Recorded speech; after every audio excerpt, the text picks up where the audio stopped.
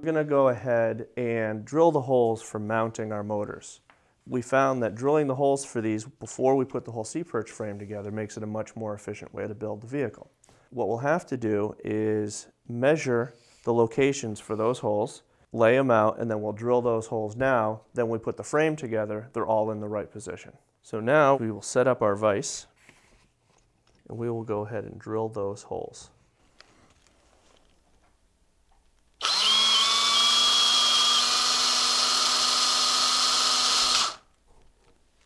Okay.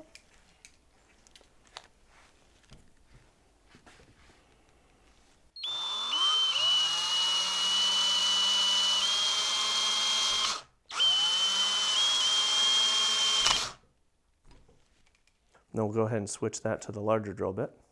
And now this time you'll go all the way through.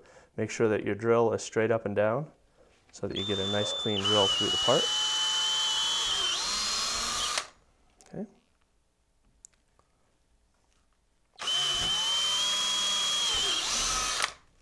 All right, so the next step here is we need to drill the holes in all of our elbows. To do that, we'll take one of your large pieces, one of these 6.5-inch pieces, and we're going to put that in the vise.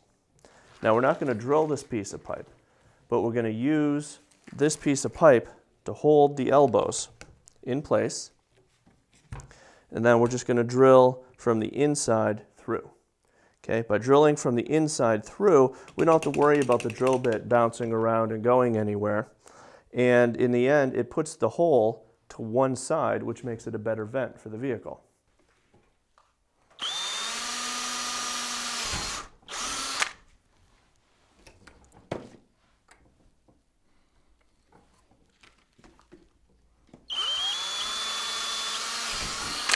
All right, that's it. That's it. All right.